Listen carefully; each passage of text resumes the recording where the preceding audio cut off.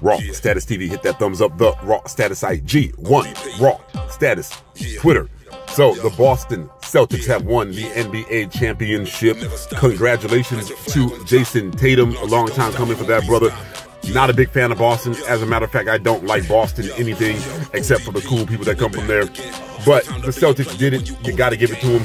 And we're going to talk today a little bit about what's been going on with the politics of basketball. We're going to start with the Boston Celtics. Now, I'm listening to suspected white supremacists like Dan Patrick and people calling up to his show talking about Brad Stevens, the white boy GM that couldn't cut it as a coach, should be the MVP. Does that make any sense? Shouldn't the MVP go to someone like, say, Jason Tatum that actually played the game, or Jaylen Brown or Al Horford? And for that matter, remember when they were talking about European players are more skilled, have more fundamentals, are going to take over the league because they're just better than the American players? Read Black American players. Hit that thumbs up. The desperation of the white sports fan throughout the world. It's like the nonsense that you see going on with Caitlin Clark, a two-time loser in the NCAA, a turnover machine in the WNBA, has raised her stats a little bit just because of a high-scoring game, a 30-point game. She's been getting cooked by other guards. You know, she might get there to superstardom, but right now she's not. But they desperately want her to be better than the black women in that league. You even have these snow bunny chasing lame-ass black dudes out here, and these mixed-race guys like Austin Rivers, who should have never been in the NBA, if you ask me, out here caping for her. And it's really sad. They desperately want that great white hope that will never appear. It didn't happen with Bird. It didn't happen with Dirk Nowitzki. It's not going to happen with Luka Doncic. Okay? So, no, Brad Stevens shouldn't be the MVP. European players are not better than American players, meaning black players. Look at the Boston Celtics and their roster. Jason Tatum is the best player on that roster. Throw Jaylen Brown in there. A lot of respect for Jaylen Brown. European players are not more skilled than FBA players. They're just not. European players are not even better than foreign-born black players. Joel Embiid, Al Horford. The list goes on and on and on. Hit that thumbs up. Does Luka Doncic make it to the finals without FBA Kyrie Irving? Shout out to Kyrie for having a great year. A lot of people took a giant dump on Kyrie when he was in Boston, when he was at the Brooklyn Nets with the nonsense with the Hebrew Israelites film. It's good to see him bounce back. I see that guy winning another championship at some point. But understand what's going on with the politics of sports. You remember a few years ago when they kept putting up these nonsense stats about how Luka was better than James at his whatever age. And I mean, listen, first and foremost, when we talk about sports, we're talking about athleticism. We're talking about natural genetic superiority of the black Afrocoid athlete, whether they FBA or non-FBA.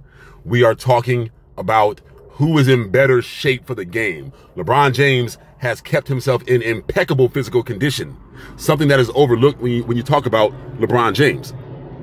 As we saw in these finals, Luka Doncic was not in good shape. That's one of the biggest reasons why he could not play defense. He can't move.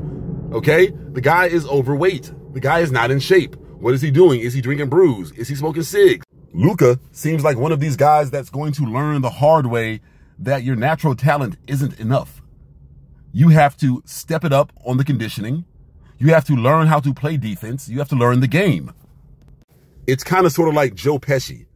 That Italian mafia thing, that shtick that he used to do just didn't really work out. You have to learn how to be an actor. You have to learn the nuance of acting. You have these stat geeks, these white stat geeks in sports media. They're all over TV. They become coaches and GMs like Brad Stevens, and they want to give them the props. They want to give them all of the accolades for the work that the athlete, the black athlete, puts in. They use these cooked up stats. There's a new stat every week, every day, it seems. He's the first player to have 10 assists on a Monday night on the 10th of June.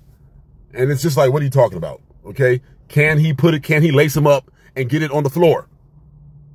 So far, the answer is no. I'm not saying that Luka isn't a good player. He's a great player. But he's not LeBron, and he never will be. He's not Jordan, he never will be. He's not Kobe, he never will be.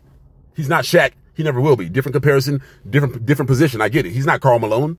The NBA is something that they really loathe, meaning the white supremacists. I always point to when they lost their minds when these guys were coming out of high school and going straight to the NBA. They changed the rules. It was just, you had grown black men on television talking about they need to go to college. A black man should have a degree. Why the hell did Kobe Bryant need a college degree? Does LeBron need a college degree? Now, I agree you learn how to play basketball in college. Okay, they came with the G League. They messed up everybody's money, something that the players should fight against. Now, you have other options. Now, you have China, you have Turkey, you have Europe. Okay, you can do it like that, but why should you have to?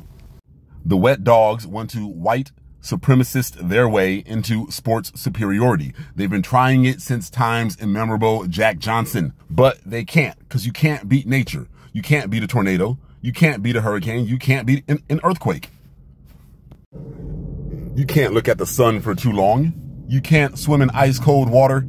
You can't set yourself on fire and live. And you cannot defeat someone with Africoid genetics in professional sports unless you take steroids. Hit that thumbs up. Now, the difference is Luka Doncic will not take the heat that LeBron took. He won't take the heat that, say, Shaquille O'Neal took. I remember when Shaquille O'Neal came in the game. Okay, this guy was out here making rap albums. Why is he making rap albums? He needs to focus on a championship. The champions. What kind of focus? You pay them all this money and you want to make rap? I said, if bro wants to make some platinum selling albums with DJ Quick, well, let bruh do that. You may hear some light criticism in the moment, but it's not going to be the way that they talked about, say, you remember the football player Robert Griffin III. When he got injured in the Super Bowl, they acted like it was criminal. It was the cornrows. That's what they really hate. And I know about Robert Griffin III's politics and all of that, but my point is these white supremacists get up in arms when they realize that their genetics will not carry them to the top naturally. But it's very hard to white supremacist sports. One of the ways that they try to make themselves appear to be superior in sports is to give passes to inferior play by white athletes. Exactly what's going on with Caitlin Clark.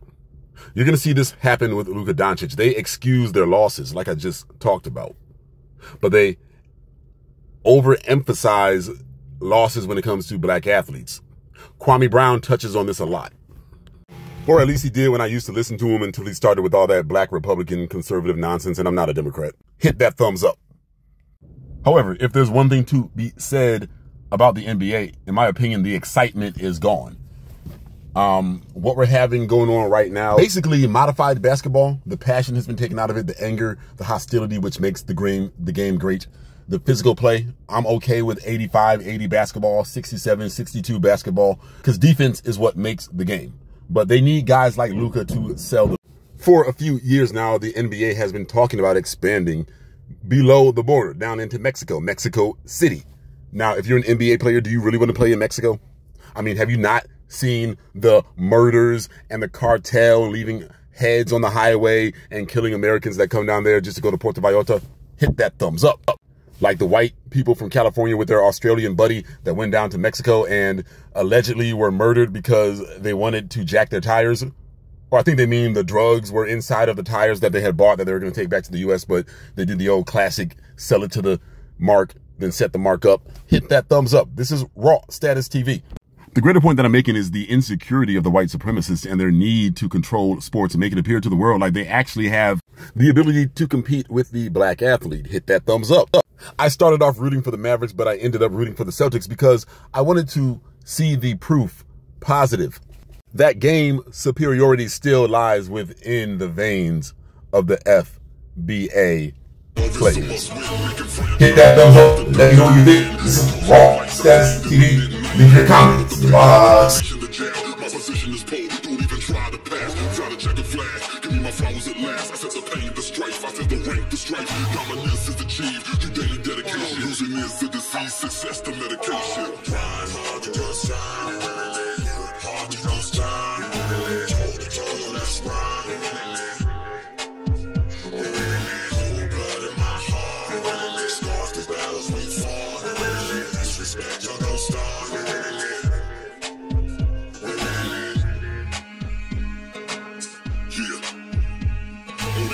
never stopping. I thought I told you never, ever. Yeah. Mental game, the vision, the plans, execution.